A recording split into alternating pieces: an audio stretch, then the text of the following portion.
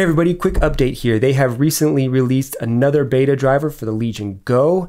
It's slightly different than the old build because it has integer scaling enabled natively inside the graphics app. Now, if you want to do this and test out integer scaling, great. It's really simple to do, and I'll show you how to do it.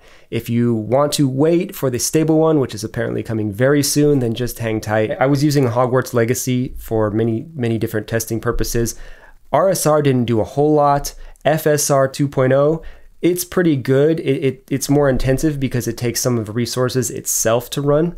Whereas integer scaling, I feel it takes less resources and it accomplishes nearly the same thing. So I have been using integer scaling for Hogwarts Legacy for a while now, at least a month or so.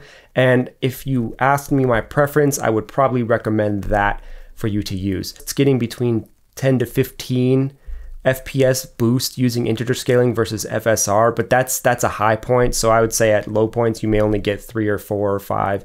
So don't hold me to that, but that's what I'm getting on average. I'm not doing data sets to test this, but that's what I'm getting. Integer scaling seems to work fairly well for some things. Other things, you may want to try something else. If you already did the registry hack, which I also did, then you may want to test this if you're having issues. I did the registry hack. I've been using integer scaling for quite a while, had 0 issues. It worked quite well in most games, and keep in mind that everything is reversible. So let's check out how to do this.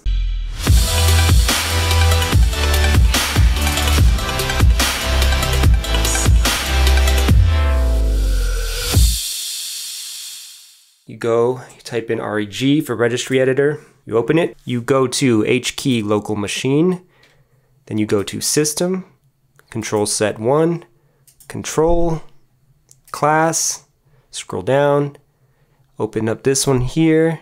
The differentiator here is going to be the last 3 digits here, the 968. Other than that, it's very similar to everything else.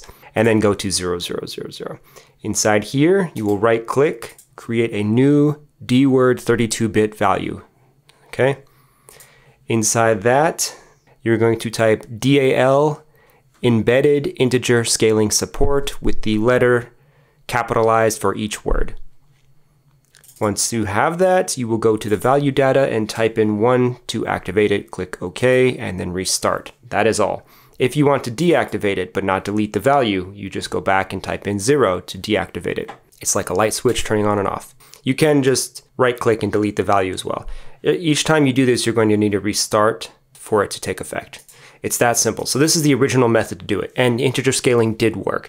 Computer's restarted. I will go and open the AMD software. Under the gaming tab, you'll go to the display tab, and now you'll see GPU scaling and integer scaling. There is another method where you can create a file to automatically run this.